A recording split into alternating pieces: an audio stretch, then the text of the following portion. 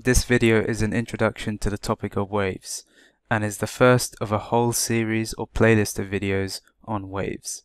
Waves are all around us, and it's hard to overstate their importance for understanding the natural world. You're familiar with everyday waves, such as sound, visible light, and waves on a guitar or violin string. Such waves have been studied for centuries and are well understood. On the other hand, gravitational waves, first predicted by Einstein in 1916, were only first directly observed in 2015, and will continue to be a research frontier of physics for many years to come. This animation shows two neutron stars orbiting each other.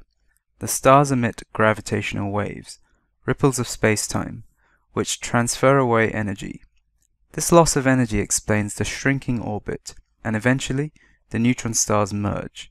This merger results in a burst of gravitational waves, and a brief but intense burst of gamma radiation, which is an electromagnetic wave. The result of the merger is a new, more massive neutron star.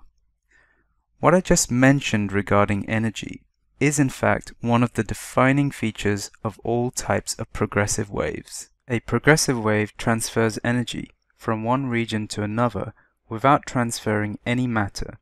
Energy is transferred in the direction that the wave travels. All that the word progressive means here is that it refers to a wave that moves or travels from one place to another. For this reason, progressive waves are also known as traveling waves. You might think that all waves ought to travel or move, but in fact, there is a special class of waves known as stationary waves, for which this isn't true. We introduce stationary waves later on in the playlist. The idea that progressive waves transfer energy without transferring matter can be nicely appreciated with the following PhET simulation, which we'll be using often throughout this playlist on waves. In this simulation, we can create progressive waves on a string. Pressing the green button will cause the grey rod to move up and down, thereby creating a progressive wave, like so. You just saw a triangular-shaped wave or wave pulse travel to the right, along the string.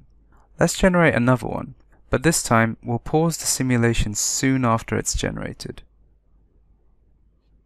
We've frozen the simulation in time, i.e. we're looking at the wave propagation at a snapshot in time. If I were to press play, the green bead over here would move up, whereas the green bead over here would move down, which means that both beads possess kinetic energy.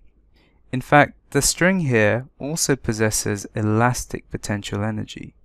So we can say that this triangular-shaped wave pulse contains energy, a mix of kinetic and potential energy. At this moment in time, however, the section of string over here doesn't possess any kinetic or potential energy.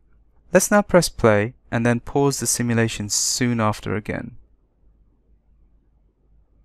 Now this region of string over here, that a moment ago didn't have any energy, does now possess energy, whereas the region over to the left here no longer possesses any energy.